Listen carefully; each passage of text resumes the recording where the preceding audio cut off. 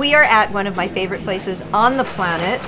We are at the Farmhouse Restaurant at Rogers Gardens in Corona Del Mar with the one and only Chef Rich Mead. Thank you so much for being with us. Oh, thank you for coming. Oh, we're so excited to hear from you, literally from the chef's mouth, all about what's happening here at the farmhouse. And I just love this place, and I know that it's crowded all the time, so I'm not alone in loving this place. But you have created something so special. Tell us about what you love here. Well, we started a few years ago. We were talking to people that own the gardens, and it's been this kind of journey, and it took a couple of years to put the thing together. There was a designer that put the idea together, and so his name is Ken Osenka. Okay. And what we talked about and what my food is, I felt it came together so perfectly in this environment. And so for years I've been going to Santa Monica Farmers Market. I've been working with farmers.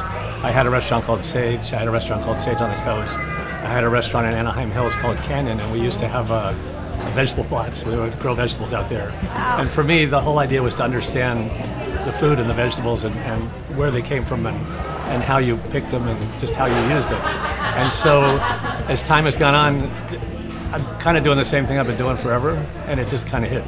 And then you put it in this environment, which is just so perfect. It's an outdoor environment with an awning it's just, I mean, you couldn't, it's such a great match. You're indoor, we just ate lunch here, yeah. So we totally agree. It's indoor, outdoor, but the whole concept for you is literally, we've often heard about from farm to table, but for you it's really field to fork, and you're taking it an extra step. Yes, and it's really exciting because for all these years I was working with, these farmers become my friends.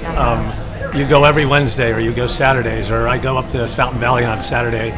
There's a farm out there by the Costco, and I buy produce from those people. And this has enabled me to buy, to really, really serve this produce. And the idea was very, very simple, but very, very fresh. And that's where we're working for. Amazing. And is it the same with the proteins? You work with the ranchers and in certain sustainable? There's a fishing. There's a guy named Ryan Trolley that goes out fishing. Mm-hmm. He's going out tonight. I forgot. I have to text him. But he's going out tonight, and whatever they catch, they do one line, long line with a hook, not multiple hooks, not nets. It's a very sustainable way. We utilize those guys as best we can. I have a friend that works for Superior Seafood that I buy my seafood from, and he's very well aware of sustainability. He's a chef. He was a chef. He's a friend forever. We've been doing farm dinners. Anytime somebody asks me to do these charity events, he always helps. So he's kept me, the fish we use, he's very aware of, say, the pirates in Thailand, the people that use human labor. So he's very aware of what's going on and how they're being caught, and that's we try to maintain a level with our seafood. With our meat, we use a company called Brant Beef for ribeye. They're out in Brawley. It's grass-fed and then finished on grain. We use some chicken comes from a farm up in Bakersfield called Autonomy Farm. This is a pastured chicken.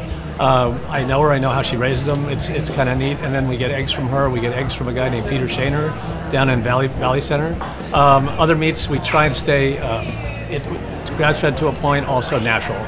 To a certain point, we don't, some people aren't, grass-fed is a tough sell sometimes. Yeah. It's a different flavor. Mm-hmm. It's funny with the ribeye, it's the Brant Beef ribeye. The thought was, if you're going to serve a big piece of ribeye, you want to serve one that's good, and it has a flavor that people recognize. Autonomy Farms raises the grass-fed beef, and I've been eating it, and it's very, very good. It's really wonderful, but if you go above medium, it can start, there's a taste that's a little off for some people.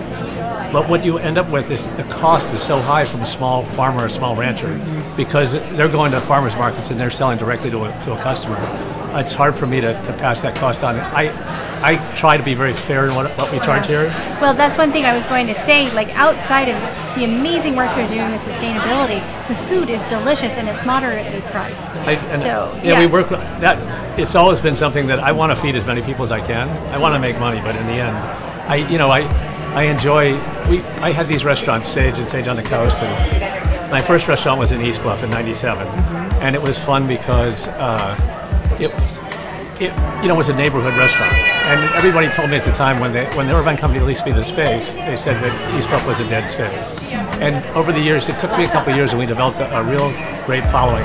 And part of the thing was I couldn't buy Brant Beef. I did buy Brant Beef, but we didn't make any money off of it. But sometimes you're trying to turn people on to something really cool. Yeah. But in the end, it's a business. How do you design the menus? If everything is so fresh and you never actually know what you're going to have, how in fact do you work on the menus? So we're in the process of changing out the menu. So when you go to the farmer's market, I mean, I know what the seasons are to a certain extent, and sometimes it's been interesting because of the rain, because of the water situation, some of the seasons have changed.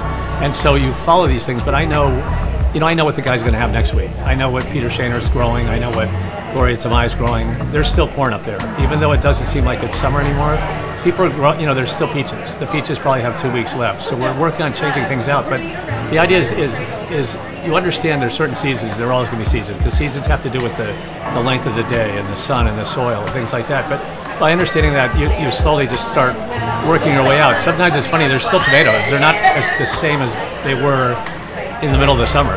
They're still very good, and these guys are still growing them, but you have to start pushing away from that. But in the same sense, I'm trying to support the guys that are growing this stuff. Right. And it tastes good. Some of the stuff we're making is so good, it's hard to change. What's one of your favorite things to make?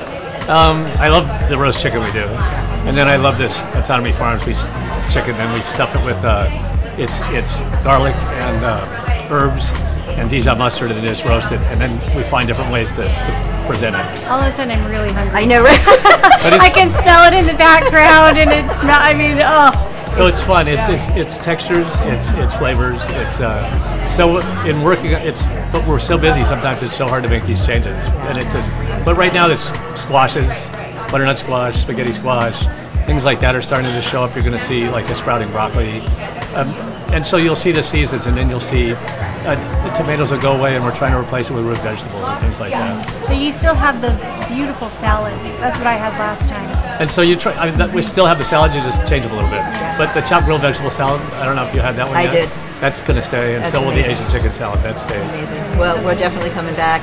Chef Mead, thank you so much for being with us. We really appreciate you, and we appreciate having Farmhouse in the neighborhood. Thank you very much. Thank you for having me.